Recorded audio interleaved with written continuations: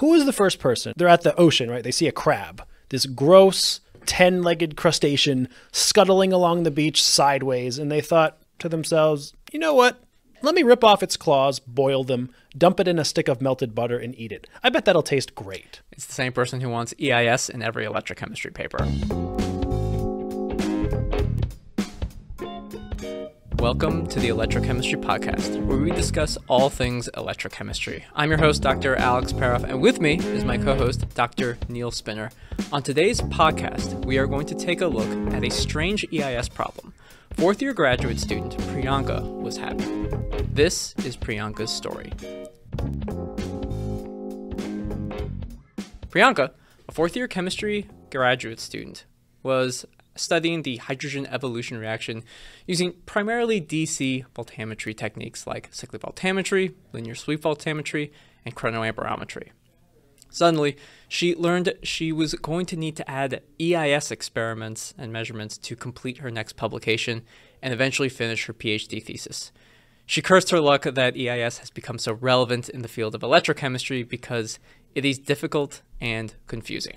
You know, I really think this is a more recent phenomenon, or at least like relatively recent, depending on what you consider recent, right? But, you know, without having done, admittedly, like a huge amount of case study on this specific thing here, my intuition is that, you know, some years ago, it was like perfectly acceptable to publish any electrochemistry paper with like just DC techniques like CV and LSV, like you said. But really, it seems like now more often than ever, reviewers are demanding EIS data to go along with it. Yeah, nowadays almost every potentiostat needs to have EIS capabilities, not necessarily because the researcher needs it now, but for the times in the future where a reviewer or an editor is going to ask for it. Exactly. So just remember, folks, we make instruments for your specific electrochemistry research needs, not just because we want to get rich off your grant dollars. And speaking of equipment, Priyanka set up her own potentiostat and used a platinum disc working electrode with a wave vortex rotator in 0.1 molar sulfuric acid using a graphite rod counter electrode and a calomel reference electrode. She ran OCP and she got a stable potential indicating that all electrodes were in solution, but when running EIS, she saw all kinds of problems. Sometimes the potentiostat collected a few data points, but they were all over the place. Her Nyquist plot either looked jagged and messy or like a scattershot of dots with no discernible pattern at all. Other times she tried to run the test, but the software gave an error and simply said it failed the experiment. She tried playing a little with the different like EIS parameters, but to no avail. She simply could not figure out why EIS was not working like her other DC methods. Well, Neil, you, sir, are the resident EIS expert around here. I've got a couple ideas about like what's going on, but at first glance, do you have any thoughts about what could be causing the problem, or perhaps more specifically, what exactly is the problem? Impedance is the problem, my friend. I know we talked before about how many electrochemistry researchers, they're finding that, you know, the solution to getting more publications is to add EIS data. I'm here to tell you, as the EIS expert, that impedance is not the solution, it is the problem. Yeah, as a chemist, there was very little in the way of electrochemical training when I was an undergrad and even as a graduate student. And what I did get in training was all DC voltammetry techniques. AC voltammetry just isn't something chemists are commonly taught. And I mean, there's a lot of terminology and just stuff that we don't get.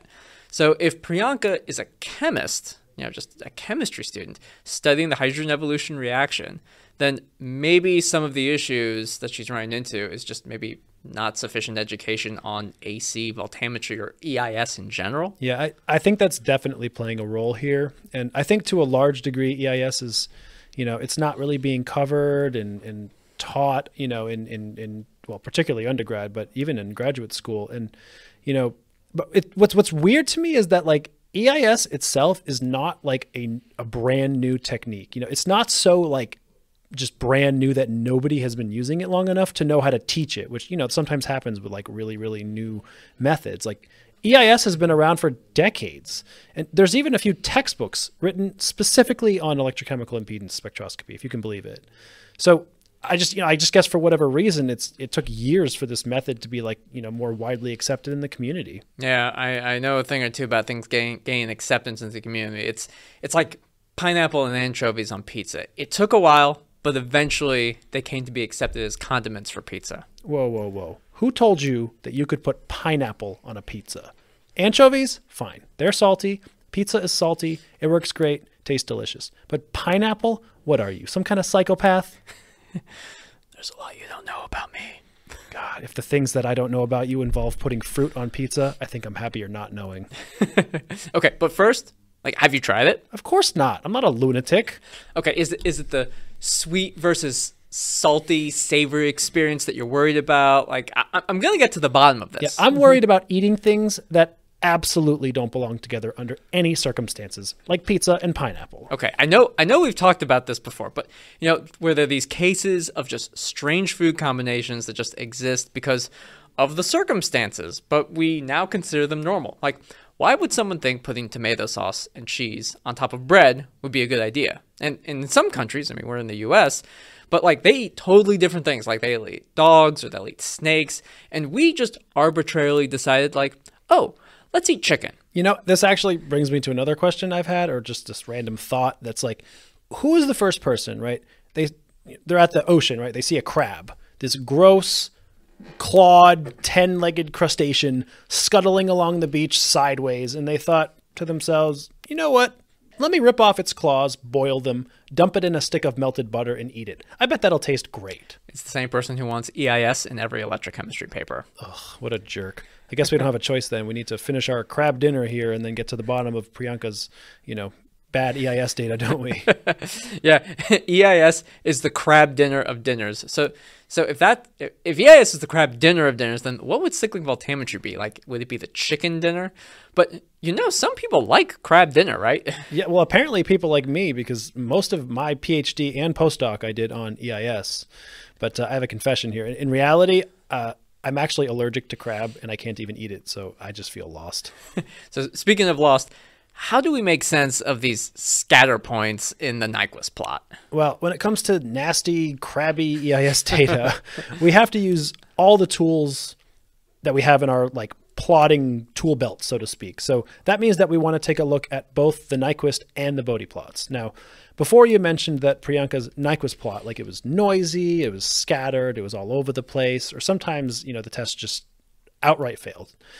But there's some more things that you can learn about your test if you're able to view both the Nyquist and the Bode plots together at the same time. So for those of you listening and who are not too familiar with EIS and those two types of plots, EIS usually consists of 5 columns of data.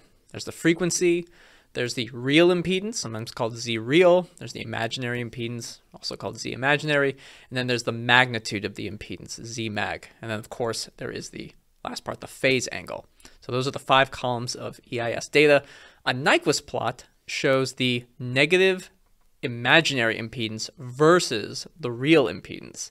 And a Bode plot shows the magnitude of the impedance and the phase angle versus the log of the frequency. So both Nyquist and Bode plots contain the same information, but are plotted differently. And as a result, some things might look okay in one's form, but not okay in the other. Yeah, exactly. So for example, with some of the tests that Priyanka, did and she looked at in her Bode and Nyquist plots, if she looked at just the Bode plot, for example, she might have assumed everything was mostly okay. But looking at the Nyquist plot, it was clear that there was, scatter and noise. Okay. So this can sometimes happen, for example, because Z magnitude is typically represented logarithmically on the Bode plot. And so what this means is that it might look smoother or hide small noise effects that might appear more obvious on the Nyquist plot. Now remember, the axes on the Nyquist plot, which as Alex just told you, it's Z real and Z imaginary, or sometimes minus Z imaginary, are actually like XY vectors of Z mag. And so what that means is that graphically, compared to a perfect ideal system, both Z real and Z imaginary might change because of some noise or some issue. But what it means is that the vector sum, Z mag, might not change much. And so in some cases, it means that the Nyquist plot might be ugly, but the Bode plot not so much. All Nyquist plots are ugly. because it's EIS data. And EIS is hard and confusing and ugly. But you know it's not ugly or confusing? CV data. And I have seen a lot of CV data. You know, as the resident so-called expert and official Pine Research cheerleader for EIS, I am reporting you to HR for disparaging my beloved technique. However, I suppose I should confess that, well, you're not wrong. And as it relates to Priyanka's data, on that note, can you tell me what her DC data looked like then? Yes. So she did OCP and cyclovoltammetry at relatively slow sweep rates. So this is between like 5 to 10 millivolts per second. This was under a non-rotating case, and the data looked fine. However, when Priyanka moves to faster sweep rates, like 200 to 500 millivolts per second, then we start to see a little bit of noise. Yeah. See, here's the key there, right? If you think about EIS data, like it's fast, right? You have sine waves, fast frequencies, something like that. You can think about a CV with a large sweep rate as like something that's approaching EIS experiment speed. So the points, need to be acquired faster. The potential and the current are changing quicker. So it makes sense, for example, that if her EIS data isn't going well, that a relatively fast version of CV with like a fast sweep rate, like you said, would also present similar problems. This sounds like a partially an instrument and data acquisition issue. Do the scattered points in Priyanka's EIS data occur primarily in like the high frequency region? And do things look a bit better if they're in the low frequency region? So interestingly enough, most of her tests either failed before they got to the low frequencies, or they just kind of looked pretty noisy throughout. Now, I think in theory, as we start to narrow down what the root cause is here, like your idea will start to make sense that, good at low frequency, maybe bad at high frequency, right? You might expect, the low frequency, the points might start to look decent. But the real issue here is that even if that were the case, you can't really get like a full and useful set of EIS data without going to at least, somewhat moderately high frequency. So like we can't just probe from 1 hertz and lower and, call it a day. Yeah, I just realized like this might be confusing to our listeners, but just to be clear, when we say high frequency, we're thinking or talking about something like 1 megahertz to 10 kilohertz. And then the moderate to mid frequency is 1 kilohertz to 1 hertz. And then 1 hertz to 1 millihertz would be like the low frequency. Yeah. Something like that's a pretty good overall distinction of, frequencies in EIS. But, of course, there's different experiment types and different systems, and there might be some exceptions to those limits. But of course there are exceptions. Like every time I learn something new and interesting in science, there's always an exception. Not just exceptions, but made up math and constants to make things work. See, for those listening who aren't aware, Alex comes from chemistry, but I come from chemical engineering. And so what I think sometimes people in chemistry don't know about like engineering disciplines is that we just make stuff up all the time so that math works. Exceptions be damned. Oh yeah. So when you're doing your like free EIS webinars, shameless plug, you always get questions about what is the physical meaning of some of these constants? And frankly, it's just math. It's just a way to make math work. Exactly. I mean, the real dirty truth of EIS, circuit fitting, chemistry, electrochemistry, life, the universe, all of it, really. The truth is that nothing makes any real sense. And then, we just add some factor like alpha or X or a smiley face or, and we add an exponent and Arrhenius constant or whatever made up thing. And then poof, it works. Look, I made science happen. I was speaking to one of my friends who's in physics. And yes, I have friends in physics who they were talking to me about this science fiction book where the premise was that all of the equations that we use in science are correct, but the constants were different. And then they described this like whole world and universe that's different because these constants are different. And then as a result, society was very, very different from what we experience. It was a pretty cool concept. And I can tell you nothing else than just it was a cool concept. Wait. Are you talking about the Matrix? Are you Keanu Reeves? Can you stop bullets and see the world through like green falling binary code? Yeah, that's like if pi was exactly equal to 3, then the world will become the Matrix. Oh man, I saw an episode of The Simpsons once where they had this room full of like, stereotypical white coat scientists all talking, they're not paying attention, some conference or something like that. And the character, Professor Frank, he gets up in front of them and he just goes, "Pi is exactly 3." That's all I can think of when you say that. Oh yeah. That's I think I saw that episode. Yeah, that's where I got the idea that pi is exactly equal to 3. It was from that Simpsons episode. Man, I hope we're paying them royalties. Once again, The Simpsons thought of it first. Simpsons did it. Yeah, well, you know what The Simpsons didn't do? Anything related to electrochemistry? I think so. I mean, I guess I haven't seen every episode, but I don't recall seeing any electrochemistry Simpsons content. But then again, I also don't have cable. But you know what, Alex? Speaking of cable, do you know what I think actually is the problem with Priyanka's EIS data? She doesn't watch The Simpsons? No. Well, maybe. But no, what I mean is most probably her cell cable configuration. That's probably what's causing most of the error in these EIS and, like fast sweep CV measurements. So is this, Neil, are you telling me this is one of those rare cases where the reference electrode isn't the problem? Oh, I feel so dirty letting reference electrodes off the hook, but yes, I do think in this specific case, this is a situation where the reference electrodes are going to get a temporary pardon. Okay. So I do a lot of DC voltammetry experiments, but why would it be that the cell cables are causing EIS related issues, but the cell cable isn't really affecting the DC voltammetry techniques very much? Well, first of all, part of the story here is how Priyanka set up like her experiment. And it's this crazy story involving configuration of instruments and computers and lab bench space and potentiostat carts. So, to give you some more insight into the story here is that her lab mates, Priyanka's lab mates, they definitely don't spend nearly enough time cleaning and organizing their research lab. So like stuff is just all over the place. So what this means is the spot where Priyanka set up her wave vortex electrode rotator for her electrochemistry experiments was just nowhere near a computer. And like the potentiostat that she's using was on one of those rolling carts in the middle of the aisle. Yes, the lab has become the dim sum restaurant. I think I'll take the potentiostat a la carte with a flask of those random NMR tubes. Oh, is that the blue tape? Oh no, do you have any of the yellow lab tape? Oh, it's in the back. Okay, I'll wait.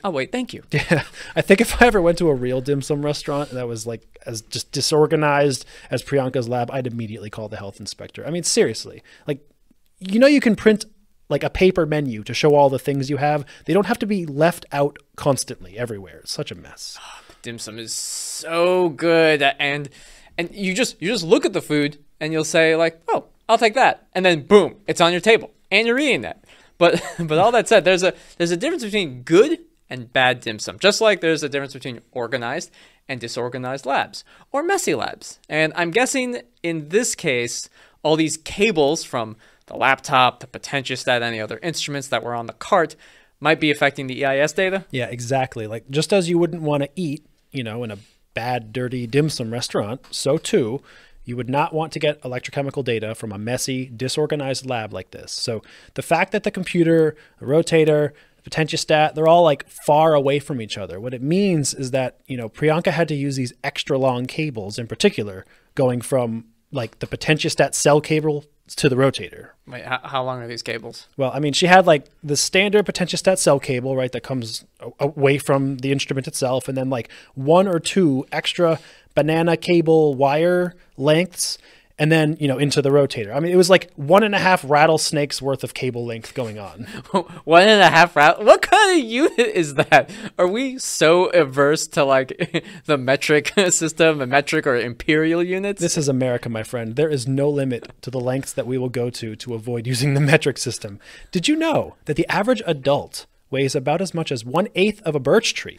Or approximately 95 1/3 squirrels. Okay, so what is that in kilograms? Kilowatt now?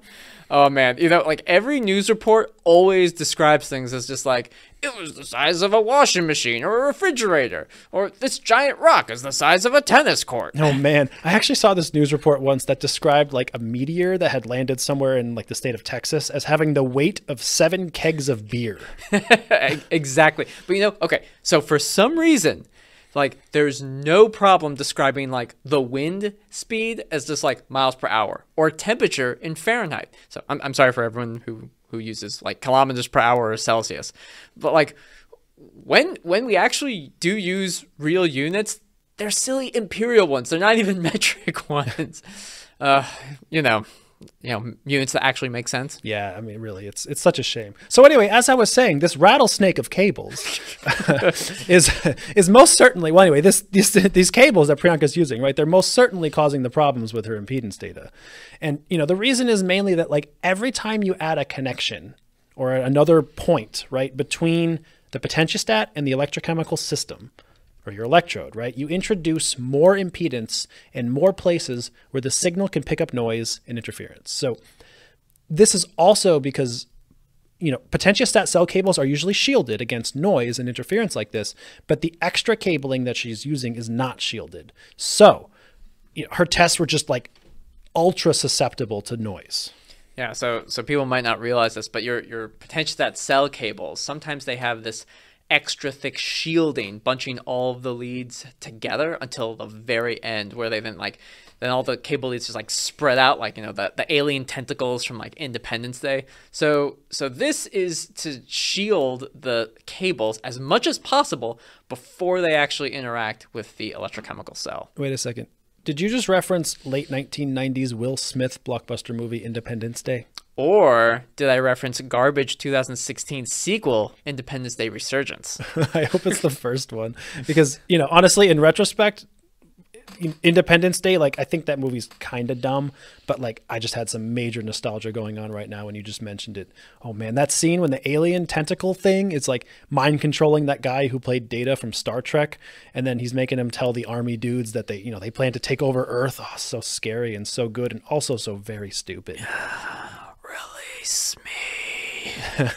Release me. Oh God, it's so creepy. I know he says that too. And then the army guys, sorry, spoiler alert everybody, but the movie's like 20 years old or something at this point, but they shoot through the glass, right? They kill the alien, and they finally put an end to the super long tentacle cables. Okay. So this is why they had to kill the alien. His mind control was not effective because his tentacle cables were way too long and not shielded properly. This is why the mind-controlled scientist guy, he could barely speak at all. So we know now that aliens communicate using high to mid-frequency sine waves, probably 10 millivolt amplitude. Yeah, exactly. We just solved alien EIS. Coincidentally, this is also the topic of my next free webinar. Welcome to Electrochemistry. See, you never knew all of these late 1990s blockbuster movies had so much electrochemistry in them, but that's why we're here, to educate the public on these important matters.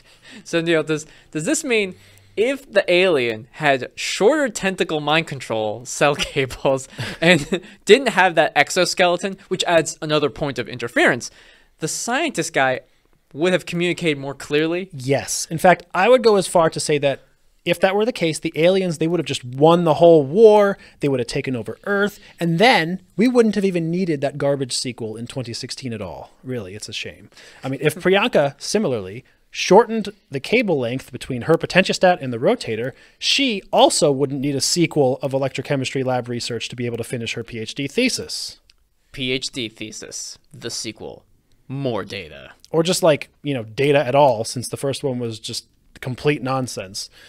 This next time she might even need like a few more tries at it. She might have to do some trial and error, getting the equipment closer. She's going to have to remove a lot of those connection points if possible, maybe get rid of that cart, play with the experimental parameters. I mean, honestly, if you're getting good impedance data, it usually takes the average researcher 2 or even 3 times. 3 times?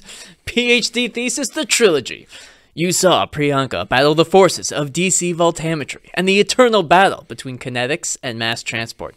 Now watch her tackle her greatest challenge of all, AC voltammetry, starring rattlesnake long cell cables and EChem a la carte, coming to a university near you. Holy moly, where do I get tickets for that show? Well, stay tuned to the next podcast episode where you can enter for a chance to win. But in the meantime, remember folks, if you're doing EIS tests, get rid of those rattlesnakes and get that cell cable connected as closely as possible to the electrodes. Yeah, exactly. Good impedance data usually needs to have as little impact as possible from noise and interference, or you're just going to have a really bad day in the lab like poor Priyanka did. So with that, thank you everyone for listening and going on this journey with us. And now, a word from our sponsors. In 3 days, the experimental event of the year begins. Electrochemistry is dumb. I hate my advisor. Nominated for 10 Oscars, including Best Supporting Electrolyte. Why isn't this working? You're in for the research ride of your life. You just need to reproduce the paper. It was published in Nature! One student's journey through the depths of graduate school research. Oh, I have the wrong units. He will discover how far he's willing to go.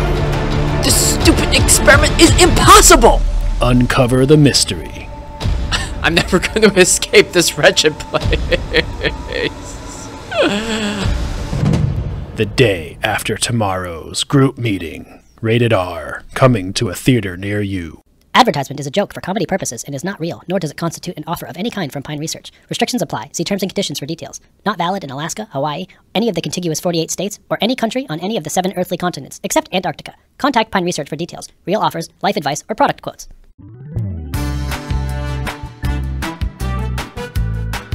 All right, everybody, we're going to play a very exciting game of Electrochemistry Abstract MadLibs. So maybe you played MadLibs when you were younger. I did, but if you didn't, I'm going to try to explain how MadLibs work here. So a MadLib is a story that has keywords removed from it. So there's like blanks basically that need to be filled in. Now, you ask someone who doesn't know what the story is to fill in the blanks, and you ask them each of these things just totally out of context. So they give you, random answers, and hopefully the result is basically this, nonsensical and silly kind of story. So today we're going to play a version of this called EChem Abstract MadLibs. And what I've done is I've created basically a fake electrochemistry abstract. And I'm going to ask my colleague Alex here for a series of things that are like chemistry or electrochemistry related, things like chemicals, numbers, characterization techniques, etc., right? And he's going to fill in this abstract for me. Now, Alex hasn't heard this abstract before. He doesn't know what the context is, and really he's just filling in the blanks. And then when he's given me all the answers, we'll read it all together, and hopefully we get a really high impact factor publication out of this. Are you ready, Alex? I am ready. All right, perfect. So, as I said, I'm going to start reading some prompts to you, and you tell me the first thing that pops into your mind, and I'll write it down. I need a percent. 12.5%. 12.5%. All right. I need an element or a compound. Cadmium. Ooh, cadmium. You don't see a lot of cadmium. I think cadmium is really isn't it really toxic? I think so. I think so too. Yeah. Well, that's going to make a great paper here. It's going to make a great paper. All right. Another percent. 12,000%. Oh, wow. That's more. 12,000%. That's more than 12. It is more. That's correct. All right. Another element or compound. Let's go with, can I go say diamond? Ooh, I like it. Diamond. Diamond. Very, okay. very fancy. All right. Fancy. A number. Any number. 3 pi. Ooh, 3 pi. All right. I need 3 characterization techniques. So just there's things that you use to, well, I'm sort of giving away some of it here, right? But it's a chemistry abstract. Things you use to characterize materials or things of that nature. Well, let's do the obvious one. Cyclic voltammetry. All right, cyclic voltammetry. Got it. Okay.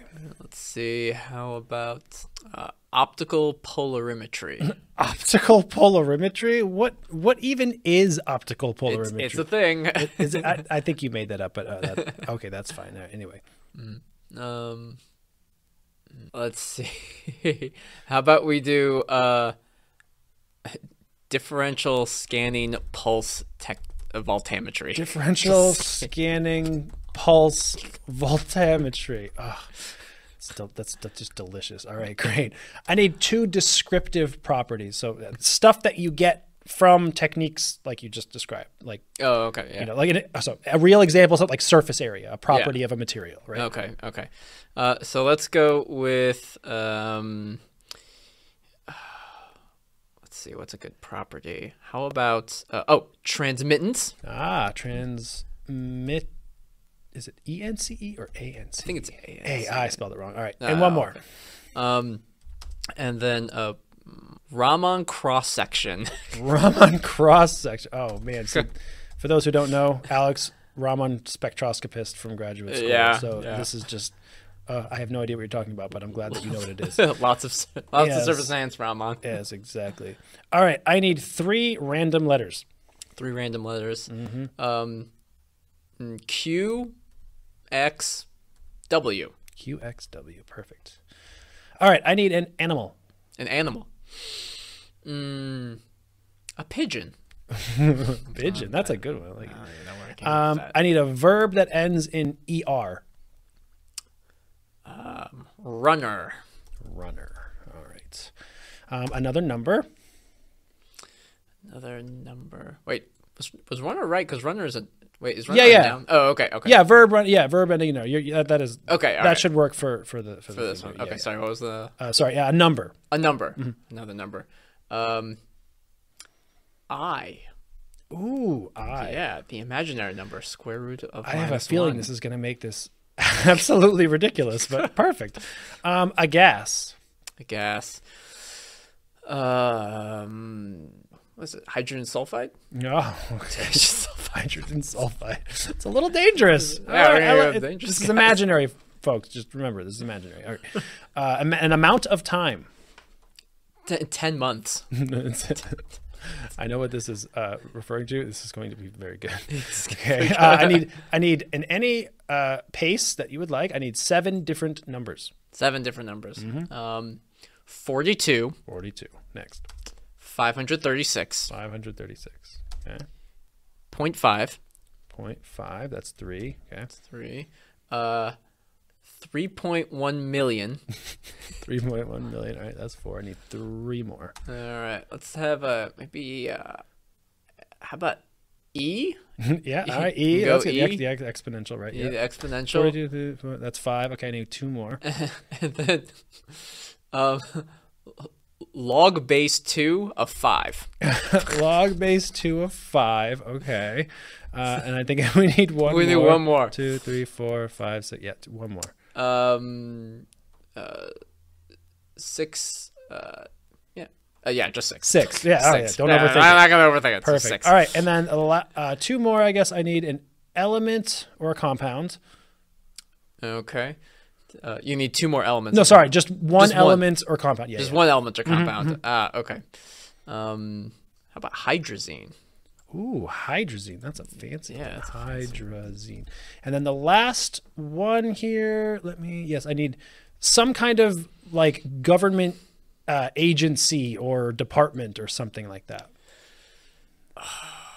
Okay, this is going to sound strange. The U.S. Board on Geographic Names. Is that you just made that up? I'm pretty sure. I think that's real. U.S. Board on Geographic Names. Why do we have? I don't care. Never mind. I don't care. It's going to make a great abstract. Okay. Are you ready to read?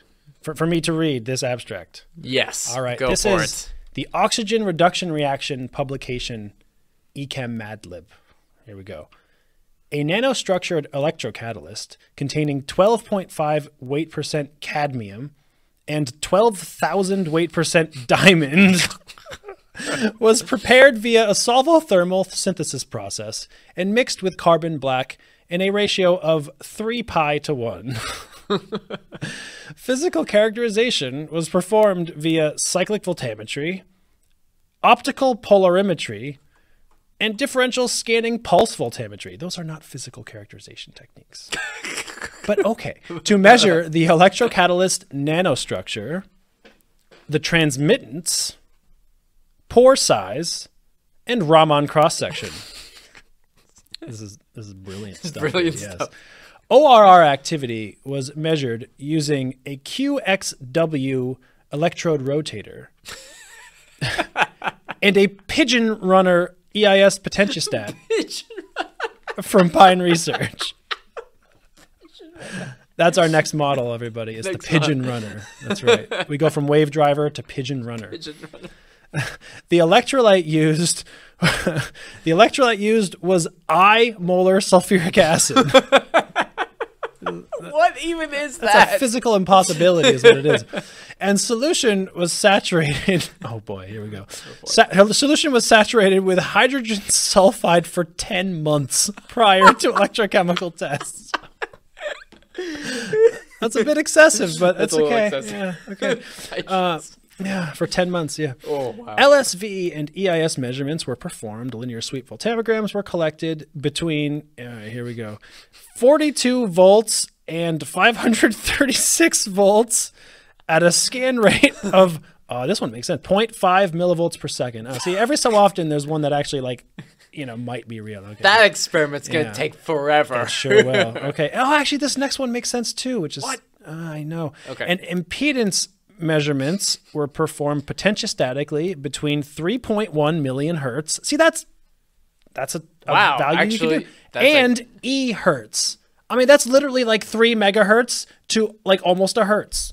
Huh. I'm sorely disappointed in you. You have designed an actual EIS experiment that could happen. Can't get the Raman cross-section from that. I'm very disappointed, yes. With an amplitude of log base 2 of 5 millivolts, which is some number, and I should probably know that faster than I do, but I don't. Yeah, that's like 2 or something. I straight up just made that up. Oh, yeah. Wow. No, that's a number. Okay, that's a great. Number, yeah. It was discovered that 6 times better activity, towards oxygen reduction was achieved on our novel electrocatalyst than on plain hydrazine, signaling that a new benchmark should be set by the U.S. Board on Geographic Names for all future research.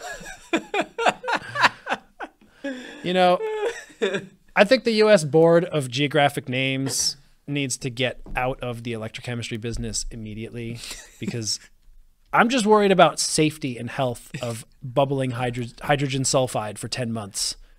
But maybe the board should get involved, because how many ridiculous names do we have in electrochemistry? That's true. For maybe things. So maybe yeah, we actually need someone to set the standards on naming conventions. Oh man, yeah, I guess so. I mean, well, who's setting the naming conventions for our company with the pigeon runner potentiostat? I mean, I think we need some more oversight desperately. So yeah, I think it's that we need more and not less oversight in all of our companies and government agencies when it comes to hydrazine catalysts and cadmium diamond, Raman cross-section catalysts, all kinds of things. Well, anyway, I hope that was extremely educational and fun for everybody. Well, that's a what is that? That's a Nature Letters, right? Nature or Letters, nanomaterials. I guess nanomaterials. Is 12,000% diamond still nano? Or is that just way too much diamond? Oh man! Published in the Journal of the Electrochemical Society. Yeah, which is a very respectable journal. We're not saying anything here, but I don't know.